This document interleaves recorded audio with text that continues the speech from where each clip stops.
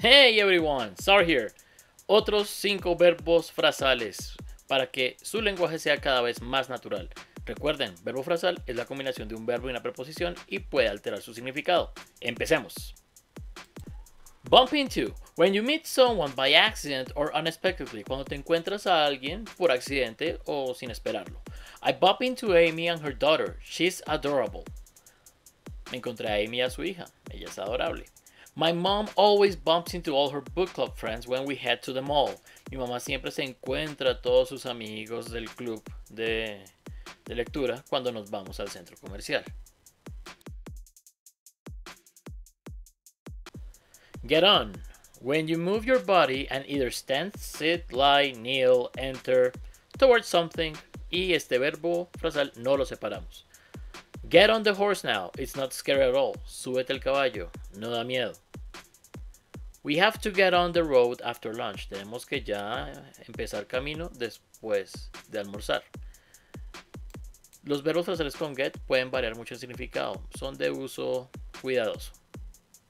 Move out. When you permanently remove all your belongings and personal items from a place where you live or you stay. O básicamente mudarse. Can you help me out next Saturday? I'm moving out of my parents' house. ¿Me puedes ayudar el próximo fin de semana? Me voy a mudar de la casa de mis papás.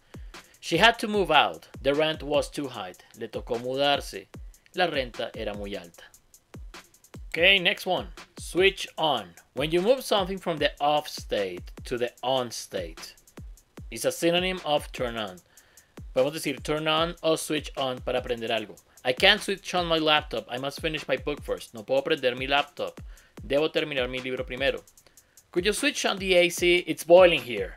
¿Puedes prender el aire acondicionado? Está hirviendo. And finally, switch off. When you move something from the on state to the off state.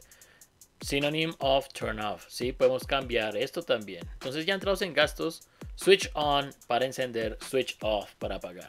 I've told you a million times to switch off your video game console. Te he dicho un millón de veces que apagues tu consola de videojuegos.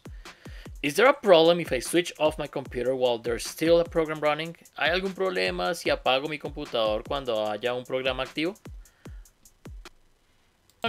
No siendo más, me despido. Espero que este video les sea de gran ayuda. Bye, take care, César out.